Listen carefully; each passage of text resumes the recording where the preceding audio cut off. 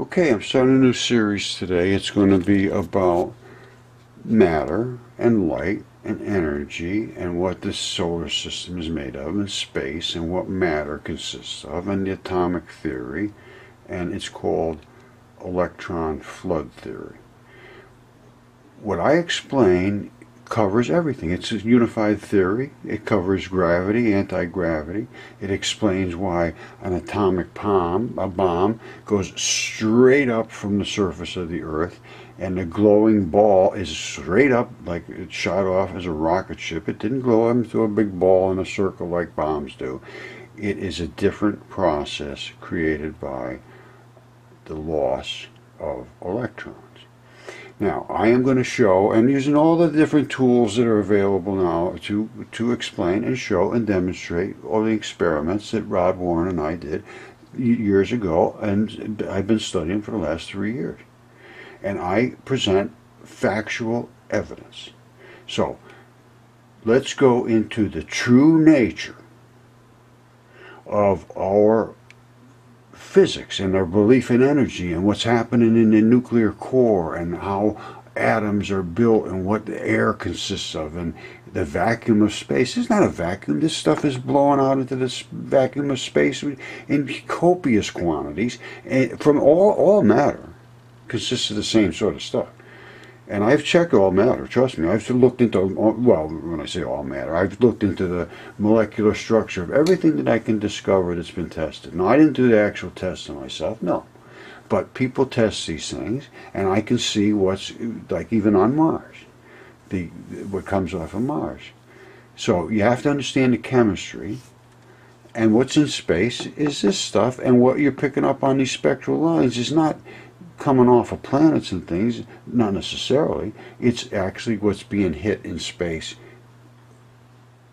and being absorbed by the things that are in space. Space is not empty.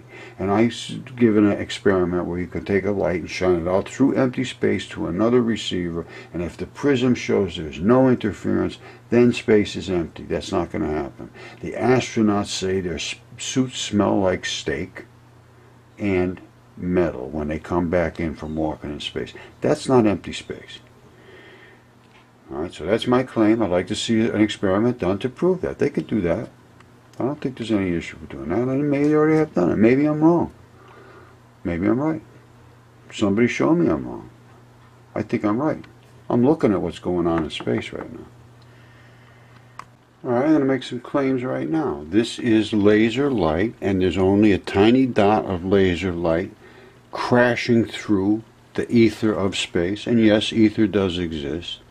And this is light, the same wave of light crashing through a Venturi. You can see that's the particle beam that I said was the little beam from before.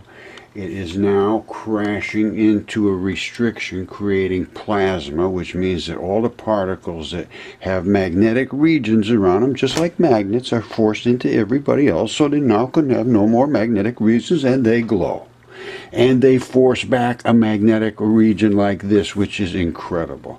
This is plasma, and this is the precursor to fusion. If this was not electrons and it was protons, that's fusion. Fusion coming out of here, those nucleuses, which are, in this case, will be protons, they will reform into helium, and there will be an enormous release of energy.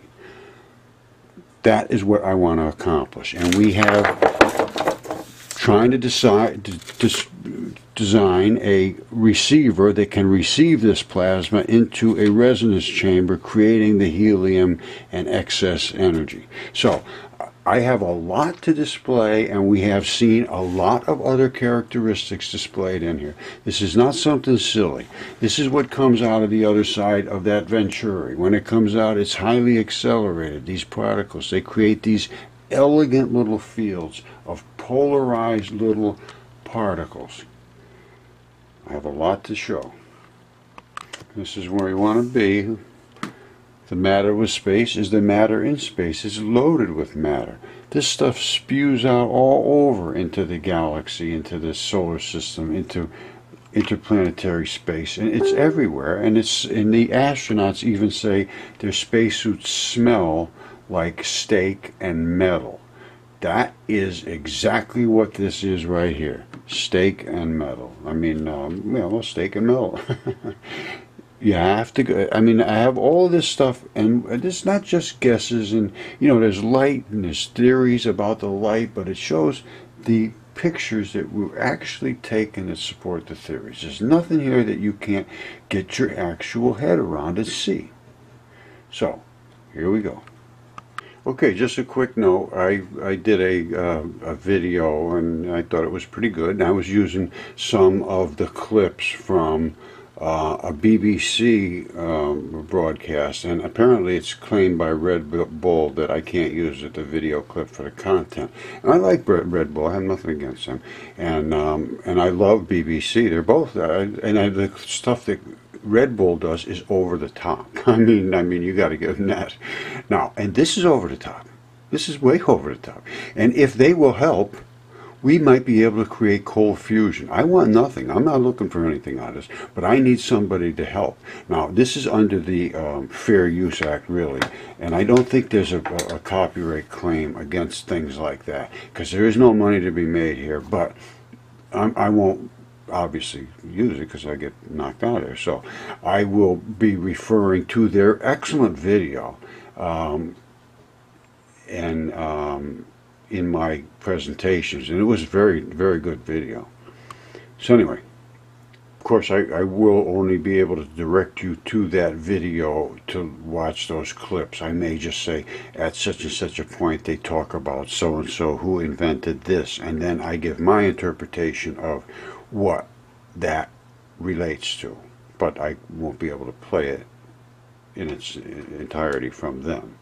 So I'll just be commenting on, because it was an excellent video, and it explained the entire process of electricity all the way up to where we are now, from when they invented getting static electricity and the first battery packs, and it was very, very good. So, and if anybody knows Red Bull, ask them to help. All right, we need somebody to help fix the Earth. Skiing and all that business, jumping out of airplanes, love it, but fixing the Earth, I love that too. All right, thank you all. Stay tuned.